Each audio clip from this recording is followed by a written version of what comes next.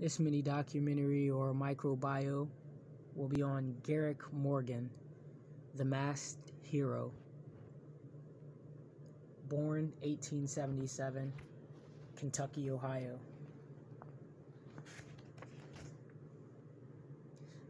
Born son of a slave, Garret Morgan at a young age didn't want to be subject to less and had a spirit that yearned for knowledge. So around 13 or 14, Morgan left home for Cincinnati, Ohio to look for working opportunities. Working as a laborer while he hired a tutor to teach him anything he could learn to make money.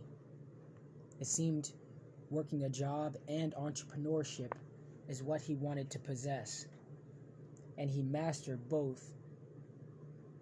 Starting with the Ellen Gross Company, working with sewing machines for years. Here he created and made his first patent in a friction clutch that keeps the right tightness in a drive belt in sewing machines, making them more productive at higher speeds, in turn making the company much more profitable. He then sold this to his owner, his boss. He then created a liquid helping the efficiency of sewing machine needles while in production. This liquid was so malleable, naturally he repurposed it as a hair care product that could straighten hair. He also created a hot comb known as the decurling comb, as well as launched the G.A. Morgan Hair Refining Company. Here he produced an original black dye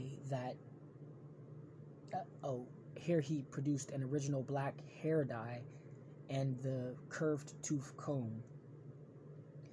Morgan's wife was a seamstress as well, so they opened a sewing machine repair shop company together around 1907, then expanding the company, thinking laterally by incorporating tailoring, titled the Morgan's Cut Rate Ladies Clothing Store. Not just an inventor and businessman, he also helped found the Cleveland Association of Colored Men. And in 1912, Morgan created the safety smoke hood, or the gas mask, that allowed wearers to last longer in harsher conditions than all other gas masks of the time. His mask had distinctly different makeup that just made it better than others overall. 2 years later, Morgan developed the National Safety Device Company.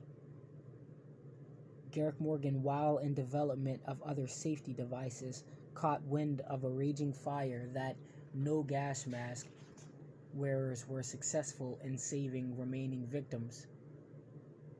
So he rushes to the location wearing his own mask, and with no history of firefighting and no hesitation, Morgan and his brother rushed into the burning building and recovered the last victim or victims.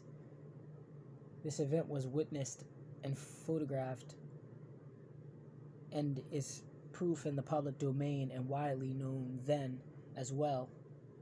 But the Carnegie Hero Fund awarded everyone involved in the rescue with medals, everyone except Morgan and his brother.